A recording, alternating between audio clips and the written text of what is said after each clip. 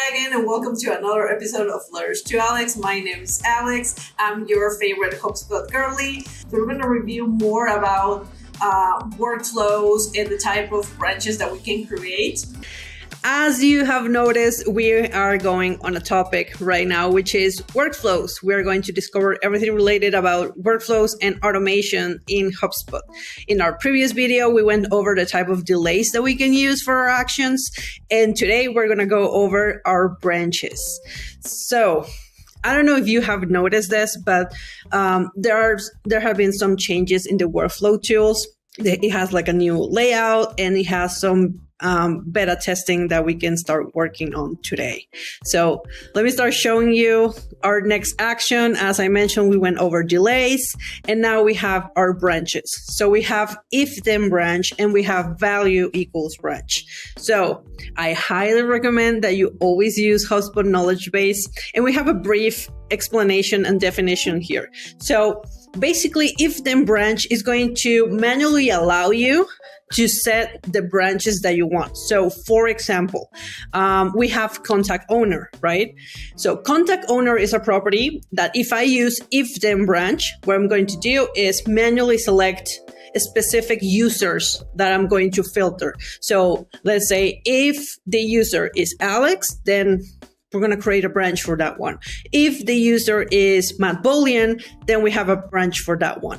But if I use value equals branch, automatically it's going to take all of the users, all of the values that the contact owner property has and create branches for each one of those.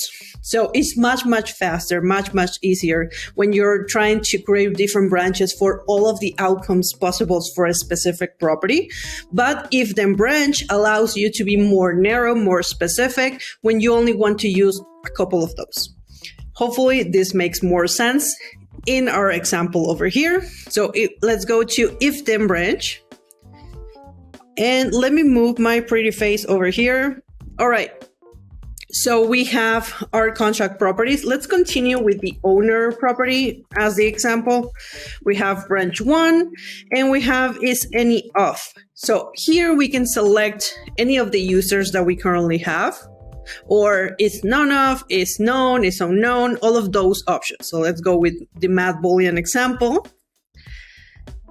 And let's click on save.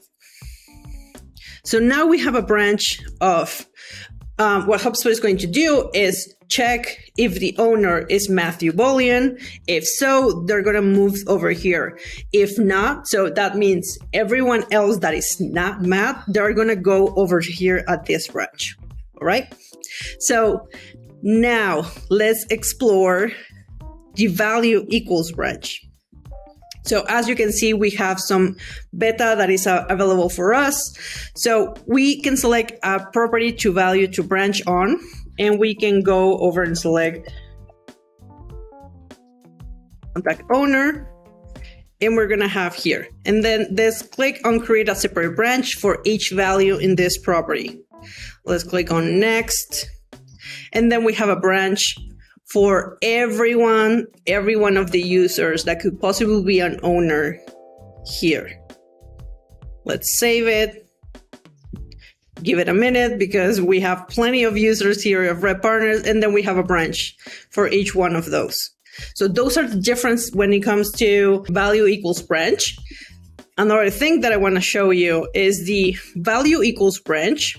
So value equals branch also allows you to if then branch that is within the first filter, or value equals branch.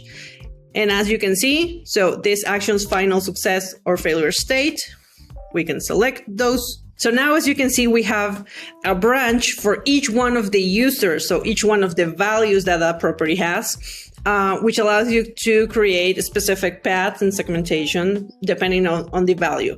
In this example is the contact owner, but this could be for any other property that is available. So hopefully this helps you answer some questions about the type of branches that HubSpot has. Please let me know if you have any questions. Let's keep exploring this new layout. I know it looks kind of weird. HubSpot usually does that. But it's always exciting to find out the new type of betas and new features that each one of the tools have. So let me know if you want to explore more on the branches, and continue to subscribe to Letters to Alex. Follow me on LinkedIn, because we are going to continue this series exploring all of the automation available in HubSpot. Thank you so much. We'll see each other again. Bye.